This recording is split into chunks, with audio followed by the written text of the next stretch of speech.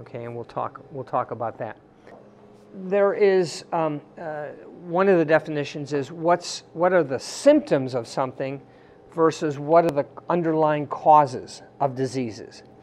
And if you really want to truly resolve an illness and you want it to be resolved long term, you want to find the underlying causes of the disease and not treat the symptoms. Now, you might treat the symptoms to just be more comfortable for a while, but ultimately you really need to treat the underlying cause. And let's go over what's the difference. If you have a headache, okay, and you take a pain medication for a headache, that's treating the that's treating the symptom, okay? Whereas if you find out what's causing your headache, it might be a structural imbalance, it might be any number of things, then what happens is if you treat the underlying cause, you'll remove it, it will remove the headache and it will keep it away if you're resolving the underlying cause, okay? So to find out the underlying cause, that's what I like to do with patients, is find the underlying cause, not wait until it's something that we have to suppress a symptom, okay? Now, we do some symptom suppression, but mostly it's what's the underlying cause. So there are 8 underlying causes to all health problems, okay? First is that of toxins. We're exposed to many, many toxins, whether it's non-organic foods, whether it's medicines that are taking. One of the big toxins that we have in life is if you're constipated and you're not eliminating at least twice a day, then you have a lot of toxins in your body and they're getting into your system, okay? So one of the things in toxicity is to constantly be eliminating those toxins which you inevitably will be exposed to. It's important to not only eliminate them, but try to minimize them. So if you can find out in your life, in your comings and goings, what are the sources of toxicity, whether it's food you're eating, whether it's something you're putting on your skin, whatever it is, then that's good. I just read the other day, and I don't want to offend anybody here, but I just read the other day, whether it's true or not, is that many of the hair dyes can result in cancer. So whatever that is. So we have a lot of sources of toxicity in our lives, so try to minimize what you're exposed to.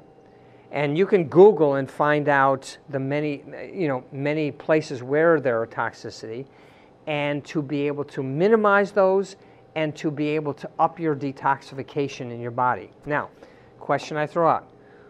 What organs, what systems help us eliminate toxicity in our bodies?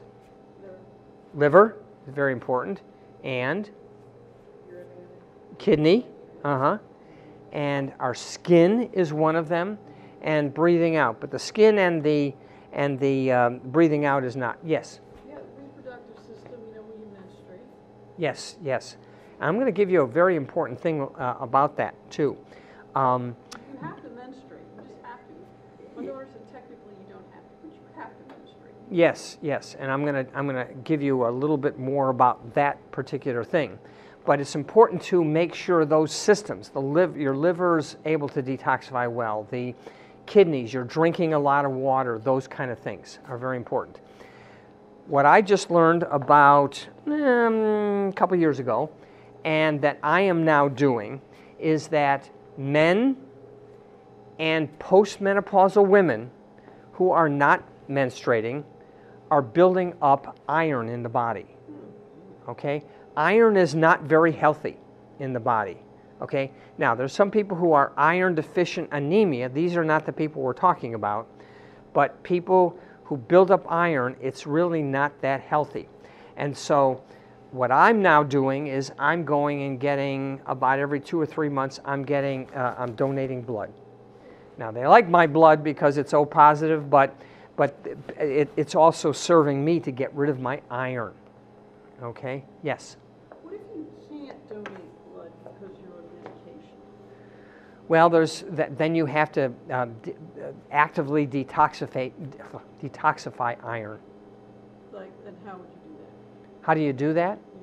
Yeah. There are certain things that bind to iron and other heavy metals and get them out of the body. Okay? Right. Now, even though you can't donate blood, there are places you can find that you can give blood, just do a venipuncture, that they don't use. They don't use the blood. Okay? Get rid of it. Exactly. So toxicity is a very big And what are the source. symptoms of having too much iron? Well, you can start to see pigments in the skin. You can start to, what it does is it interferes with respiration. Just overall toxicity is something that builds up in different organs, okay? And it interferes with circulation to the brain, okay? Infections. I won't talk too much about infections other than to say that we're exposed to microbes, whether they're viruses or bacteria or funguses or parasites, all the time, and we need to be taking care of that. What my Zyto evaluations do is they pick these things up. A couple things about infections. We need to improve our immune system, and 70% of our immune system is around the gut. Okay, so if your gut is not working right, your GI system is not working right, your immune system is compromised.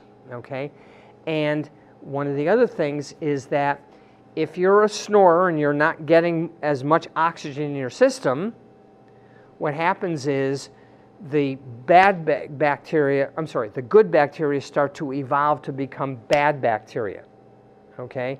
And lack of oxygen is also an underlying cause of development of cancer, okay? Cancer and infections if you're not getting enough oxygen in your system, okay? How do you increase your level of oxygen? Wonder my let me see. Well, I'm sorry, what was it? How do you increase your level of oxygen? What are some of the things that you can do? Well, we have certainly a lot of deep breathing, and exercise is a very good thing like that. But hey there. But one of the things is if you are a snorer, or the resultant part of that is sleep apnea, is that you really need to stop that. You need to get something that eliminates the snoring, the sleep apnea. If you wake up in the morning or you're constantly up and down and you're fatigued in the morning, you probably are not getting good restful recovery sleep, okay? So that's very important to stop the snoring, okay? It's not just a social problem, it really is a health problem. Because as I said, lower oxygen increases your chance of cancer, and it increases infections from coming out. Your immune system is not as strong. As I say, the number one most important nutrient in your life is oxygen. Okay, you don't live very long without oxygen. Okay, nutrient imbalances or deficiencies. This isn't just what you're eating, it's what you're eating and digesting and absorbing into your system. Okay, so you could be eating all the right things, and if you're not digesting it, that's a problem. Now, one of the things that I recommend to almost everybody over 40 is, and I think most of us here qualify on that one, is that to take a digestive enzyme. Okay, the reason being because as we age, we lose the ability to produce hydrochloric acid and digestive enzymes. So if you're not digesting, you're not absorbing the nutrients, and you're getting constipated because you're not eliminating right, and there's just a huge amount of problems that come from inability to digest your food. So you could be eating all the right things, and if you're not digesting it, then in fact, that's a problem, okay? So and people say, well, do I have to take something the rest of my life? Yes. If you're over 40, you need to be taking digestive enzymes for the rest of your life. I do on a regular basis with every meal. So that's an important thing as far as digestion, nutrient imbalance, and deficiencies. Hormone imbalances, imbalances. Here's a very important thing to understand with hormone balances. First of all, I do recommend appropriately hormone supplementation, but you should be doing other things first to make sure, because here's how you can get hormone imbalances. This is how the body makes hormones, okay? You've got cholesterol, and cholesterol-lowering drugs are the most sold, the biggest profit for drug companies, okay? Inappropriately. Now, every once in a while somebody needs a cholesterol-lowering drug, but it's way overused, okay? Cholesterol makes a product called, the body uses it to make pregnenolone. Pregnenolone is the precursor to the stress hormone, which is cortisol, estrogen, progesterone, testosterone, thyroid, all the different hormones, okay? Now, if you're under a huge amount of stress, what happens is that pregnenolone goes to making cortisol, cortisol, cortisol, cortisol to deal with stress. And what happens to all those other hormones? They're compromised. They become very imbalanced. So I don't have enough progesterone or estrogen or testosterone or whatever, because all of that pregnenolone is going to make cortisol. So one of the ways to deal with that is not only give pregnenolone, but also reduce the stress in your life, okay? Stress and anxiety and so forth, you can deal with it in many ways. You can deal with it, personally, I exercise. That helps me deal with stress. But you can do meditation. I've heard so many things about meditation. I've done it a little bit, and it helps dramatically. But meditation, yoga, whatever reduces your stress level. Go see a comedy or something like that. Okay. But reducing stress level is very important. Now, here is a very important little thing. This is a take-home. One of the most difficult things to deal with stress-wise in your life is bad relationships, okay? Whether they're significant others, whether they're family members or co-workers or whatever, you all probably have dealt with people who are not good for you, okay? Who are very unhealthy in your life. Someone said to me, well, at the end of the year, figure out all your relationships that you have and get rid of the worst 2 or 3 of them and add 2 or 3 more good ones, okay? Because they can be very, very stressful in your life, and we've all dealt with those, okay? So very important to do that, to decrease the stress in your life, to balance the hormones. The other thing is, did you mention liver? Yes, okay. This is very important. When the liver isn't functioning right, liver is supposed to detoxify, okay? Now, what happens is, when the liver's not detoxifying well, one of the important things that liver should be detoxifying is used up hormones, okay? Estrogen, once it's done its thing, or testosterone, once it's done its thing, it gets used up, and if the liver isn't removing those used up hormones, they keep circulating throughout the body. One, they cause great amounts of inflammation, translated pain, but they also skew the body's ability to analyze what hormones you have, what balance in your body, the hormones that you have. And so the now hormone levels become so skewed that you don't know. You might be, deficient in testosterone, or you might be deficient in thyroid or whatever, okay? So being able to have a healthy liver is going to give you hormone balance too, okay? Genetic makeup. This is where everybody's a little different, unless you have an identical twin running around. But everybody's a little different. And now we have the ability to evaluate genetically by a simple cheek swab. It's inexpensive to do it. It's well worth it. You only have to get the gene evaluation once in your life, okay? Now, does anyone know the difference between genotype and phenotype? You know, because you had the answer yesterday. What's the difference between genotype and phenotype? Genotype is what your genes have in store for you, okay? And you really can't change that. What you can change is the phenotype, and that's the expression of these genes. One of the nice things about doing a genetic test is that you can find what you're susceptible to. So, for example, if you have a genetic predisposition for heart disease or cancer or dementia or inability to detoxify, you know that by getting your gene test, and you can take measures to make sure that doesn't happen. Okay, that's what phenotype is the interaction of your genes with the environmental exposures.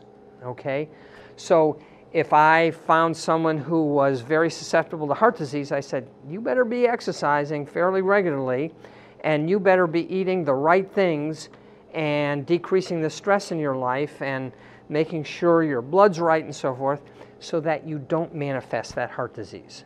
Okay? I highly recommend everybody get the genotype. You only have to do it once in your life, and it tells you exactly what to do and what not to do as you go through life, if you want to be healthy. The next to last underlying cause is structural issues. Okay? Now, structural issues are you've got a scoliosis in the spine, you've got collapsing arches, those kind of things. One of the things that throws off structure in life are scars. Okay? And so to be able to resolve that scar, because everything pulls into the scar and it throws off your structure. People who have midline scars, whether it's open heart surgery, whether it's cesarean section, those kind of things, those are major issues because they cut across an acupuncture meridian right down the middle of the body. The two areas that control our structure are the bottom of the feet, okay, and the base of the skull, where the skull meets the first vertebra. Those are the two things that control so much. And as a dentist, I also do a lot of structural balancing. We can resolve scoliosis, most of them, about 90% of them, right from the mouth, believe it or not, by balancing this out. I won't go into that too much, but that shows you by treating something at a distance, you can treat much of the body. Okay? And finally, this is something that very few people understand, is the electrical disturbances. Okay, now, if you didn't know, we are not only physical beings, but we're also energy beings. Okay? And this is what acupuncturists deal with. They determine what's the flow of energy, or they call it chi, C-H-I. And if that energy is blocked where you have an infection or where you have say a serotonin deficiency, that's what Chinese medicine picks up. Well, we do have that energy flow. One second. We do have that energy flow, and so much of what we're exposed to now in this environment, our cell phones, our cell phone towers, our microwaves, all this kind of stuff, everything emitting, the Wi-Fis and so forth, interfere with the electrical flow in the body. And that can have great implications to overall health. Yes, you had a question. Yeah, I have a very high energy level, and the doctor comes near me, I have such a high energy level, I have a hard time relaxing. And they're always saying, relax, relax. And when a doctor comes near me and he sort of touched my shoulder, how quickly he says, relax, I'm going to be careful, be careful. He couldn't get me to relax. So I must be so electrical, so energetic, that I'm too energetic for my own good. I have too much chi for my own good. I don't need to change the subject. Well, that's a good question. Actually, there's two types of energy. Energy is get up and go, okay? Yeah, you can jump around and so forth. Versus the flow of energy, like the electrical flow in the body. So there's two different types of energy. They interact, but there's two different types of energy. What I think you're talking about is the nervous system. There's a part of it called sympathetic nervous system and parasympathetic. Parasympathetic should be dominant during the night when you're trying to rest and recover and recuperate, and sympathetic is more active during the day. If you're sympathetic dominant for whatever reason, and we can find that out, then it makes it hard for you to fall asleep at night, and you're always in stress and tension. Your body has to learn to be able to at night, rest and recover, okay? And these people say, well, look, I only need 4 hours sleep at night or whatever. No, that's wrong, okay? Maybe you can do it, but it's not healthy, okay? You need that 7, 8 hours to be able to recover. So that's very important on an energetic disturbance. That's good. That's good. I'm active during the day, but exhausted at night. Okay, there's many reasons why you can be exhausted at night, okay? Sometimes it might be individual, but sometimes it may be a chronic condition. Now, I have to tell you this, and we're getting into some areas that are a little bit more complicated. What's the thing that charges us up, that allows us to deal with stress and so forth? What are the things, what's the gland in the body that helps us do that? The pituitary gland? No, not the pituitary, the adrenal gland. Adrenal gland. Okay. My adrenaline. Ooh, God. Yes, and so if you're constantly secreting adrenaline, it wears out the body, it exhausts, I mean, it make you hyper, Yes. but it really is a problem because your adrenals will get exhausted, okay? And Not as much as it used to be. okay, well, we need to evaluate that sometime. Not after menopause.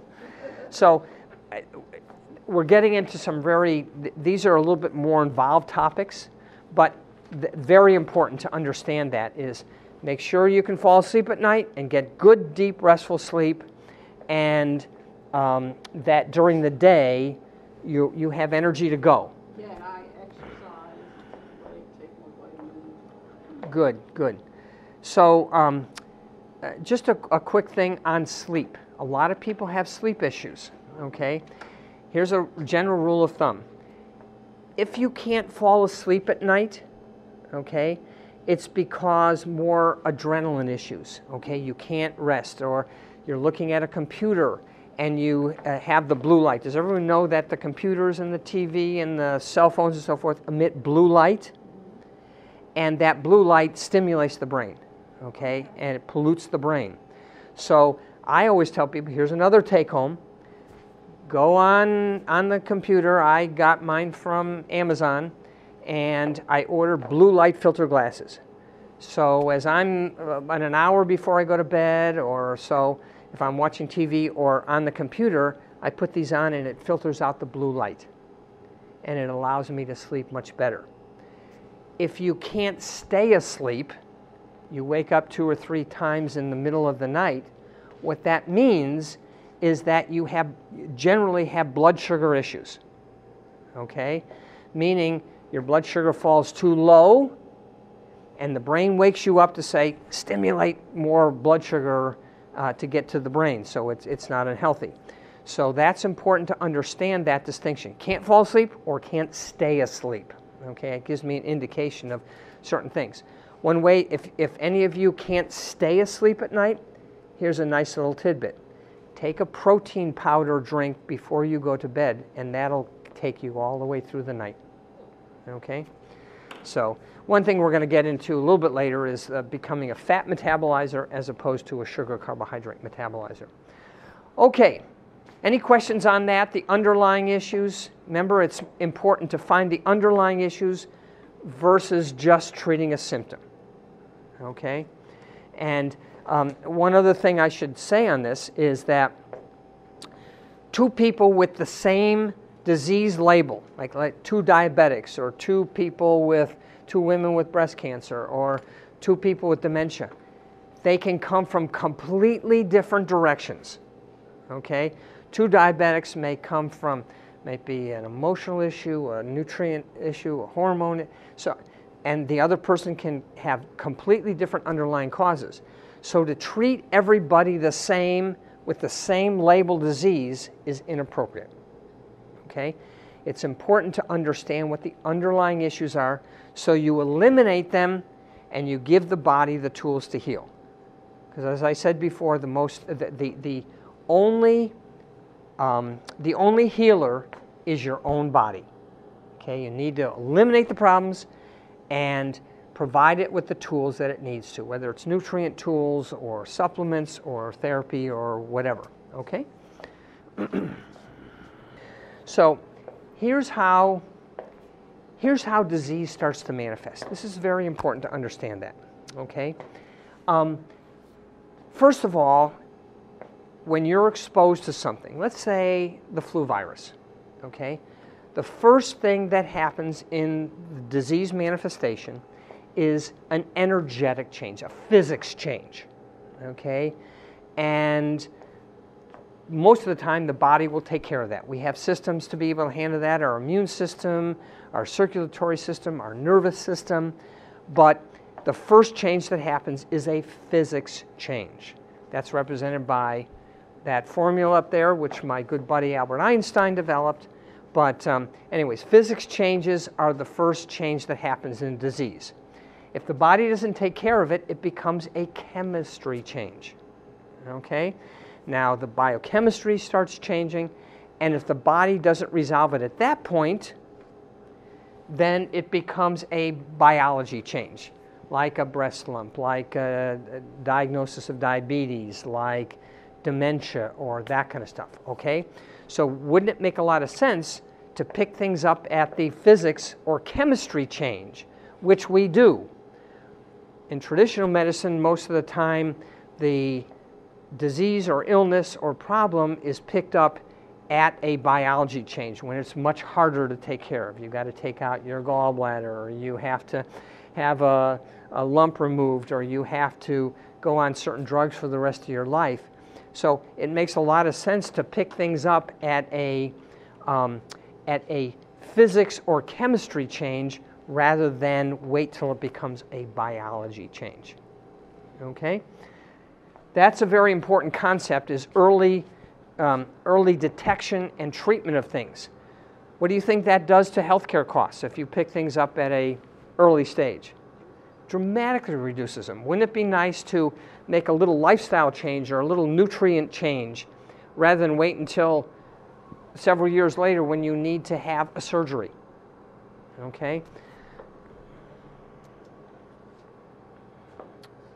So, how does the body heal?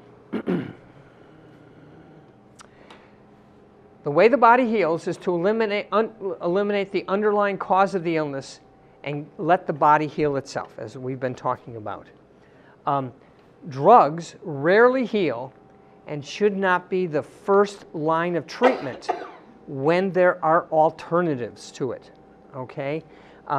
We're all of the mindset to, well, I've got an ache or a pain, or I do this, let me go either get something over the counter, some drug over the counter, or go to my doctor, or go to the emergency room. Actually, I don't know if you know this, is that a lot of people, their doctor is the emergency room. And going to the emergency room is, the minerals have been released and accumulate in the blood vessels, and they become very brittle. Now, what's one of the big concerns of people as they get older, especially women, with respect to the bones? Osteoporosis. That's because minerals have been leached out of the bones, because minerals neutralize acidity in the body. The body wants you to neutralize that acidity, so it finds the minerals to neutralize acidity, and the biggest place you get them are the bones and next to the teeth, okay? And so that gets to be a problem on many respects long term, okay? So the way to treat that, and I interviewed the woman who actually did the research and wrote a book on this, is that in addition to taking vitamin D and calcium and magnesium for the bones, is make sure you're taking vitamin K2, okay? K2 takes the minerals out of the blood vessels and puts them back into the bones. Okay?